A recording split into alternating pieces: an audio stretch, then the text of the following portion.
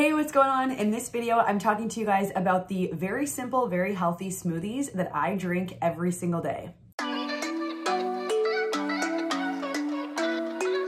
So I've always been a smoothie lover and they've usually been a part of my everyday routine. Number one, they're just so easy to like make and incorporate into your day. And then I feel like that's one meal taken care of.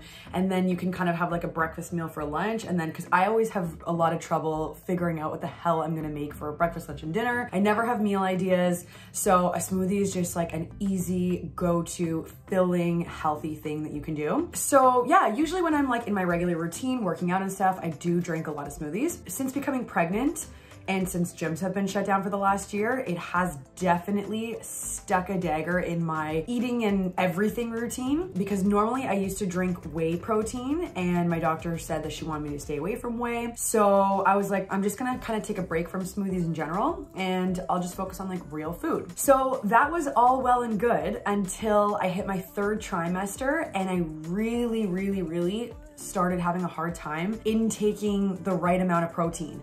I had no desire to eat it. I still don't have a desire to eat it. I wouldn't call it an aversion. I'm not like disgusted by protein, but like, I just don't care for it. Like I used to be a crazy meat eater before. I would want like chicken or steak or bacon or any of that type of stuff. And right now I'm just like, ugh, I don't care. Like I'll look at, some like barbecued steak and I'm like, I feel nothing, which is weird because normally I'm like, that looks and smells so good. So protein has been a super challenge for me to get into my body. And I've noticed my energy has been lower because of it. And I'm also iron deficient for the first time in my life. They do say that your baby, like the number one thing that it takes from you is your iron. So it could be that too. But I really do also think it has to do with the fact that I'm just like not eating my regular protein. So like, I'll have like cereal for a meal sometimes, or like just like carbs or fruit or veggies. Like I wasn't feeling full and I knew I wasn't getting the protein that I needed. I was like, you know what? I think it's time to reconsider smoothies. So I looked around. I knew I couldn't really have whey protein, and a lot of proteins are just disgusting. Like I've actually struggled so hard over the years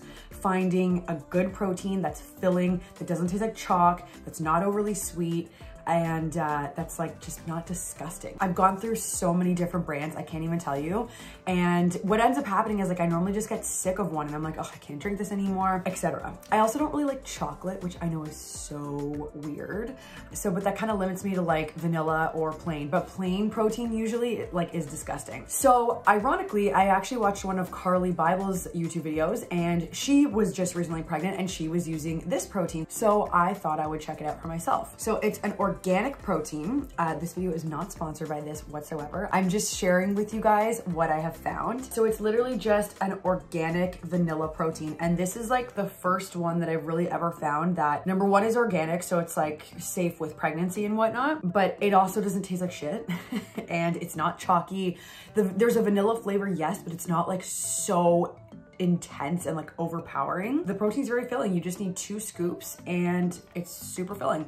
So I have been having smoothies with this protein every single morning for breakfast when I wake up, and then taking it from there. So then the next sort of half of this video is, it took me so long to actually like find recipes that I liked that weren't 100 steps, because I don't have time for that. I don't want to buy 100 ingredients.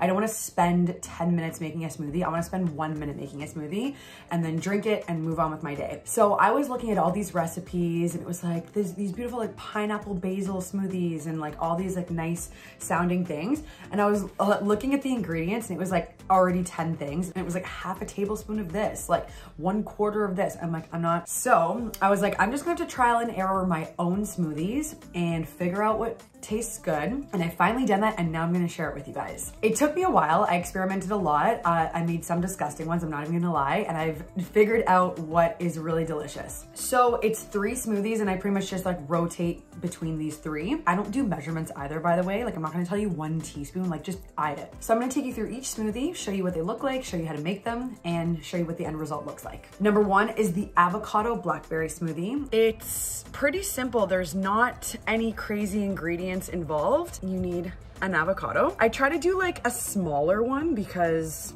Just, you don't want it to be like overbearing with avocado.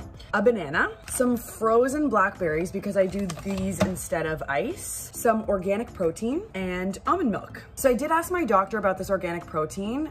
She said she wanted me to stay away from whey, but she said organic protein should be fine. She said she would prefer if I get my protein from like food, but as I mentioned, I've just been like really struggling with that. So this has been a really amazing substitute, and it's the vanilla bean flavor, and it's very mild. It's not like that overly sweet stevia, gross, like vanilla flavor. It's like super mild, but it doesn't have that chalky taste either. So I really like this protein a lot. Okay, so I always start with the blackberries because they double as my ice. Let's see. I think that's pretty good actually. I don't want to overdo it with the blackberries. Next, I'm gonna add my banana, and I literally just like break pieces off and toss it in. Next, I will do my avocado, and I just like squeeze it in like that. I'm then gonna add my protein, and I do 2 scoops.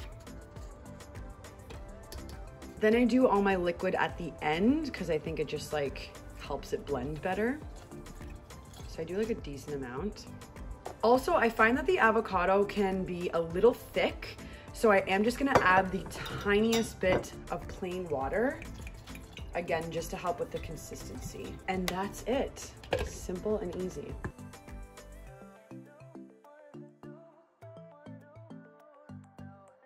And that's it. And then I just get like a jar or some large sort of cup, and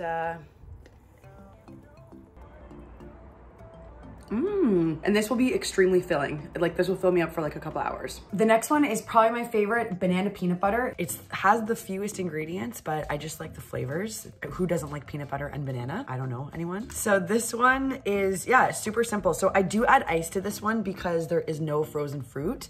So I just have this ice cube tray, and I always do like the ice and the chunky stuff first. So I'm going to put, I usually put 3 or 4. Today I'm gonna put 4. A banana. Sometimes I even put 2 bananas, depending. Like if they're really small bananas, I'll put 2. This one seems to be like a decent size, so I'm just gonna stick with 1. Then the peanut butter. I just use like a completely all natural smooth peanut butter. And also I started storing it upside down in the fridge, and look how nice it is. It's so easy to use. Like the oil separation doesn't happen. It gets mixed in because that's so annoying to deal with and all of that stuff. I'm gonna put a large spoonful because I just really like peanut butter. Maybe I'll put the smallest extra amount for good luck. That's a lot of peanut butter. So you can obviously put as much or as little peanut butter in as you want. There's no right or wrong answer. I like to do that amount because I find the ratios end up tasting pretty good. You don't have to overcomplicate it. And then I do like the tiniest little like pinch of cinnamon, like literally just then my protein, 2 scoops. And then this is what it looks like before I add in any liquid. So it's pretty full. I'm just now gonna add my unsweetened almond milk. And this I just wing too, but I kind of just like to cover everything. I just wanna make sure everything's covered, you know? Like that's good.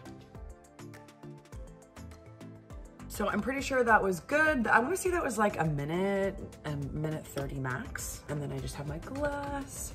I feel like this is not all gonna fit in here. Yeah, because this is like a small glass. That's why I prefer a jar, but it's just in the wash right now. So I'll just have to like drink this afterwards. But that's it. That is the peanut butter banana smoothie. And then last but not least, I do a tropical smoothie. It's very, very simple. There's barely any ingredients. So it's 1 banana, frozen mangoes, frozen peaches, protein, and then just some unsweetened coconut milk. It's very mild tasting. It's not like overbearing at all, especially because it's unsweetened, but it makes a little bit of a difference and just adds like a bit more of a tropical vibe. So I always start with the ice related things first. So I'm gonna throw some, and I just like eye it. Like that was a bunch of mango chunks. I'm sure that's fine. Next, I'm gonna do this amount of peaches. Maybe a few more for good luck. So that's roughly like a handful.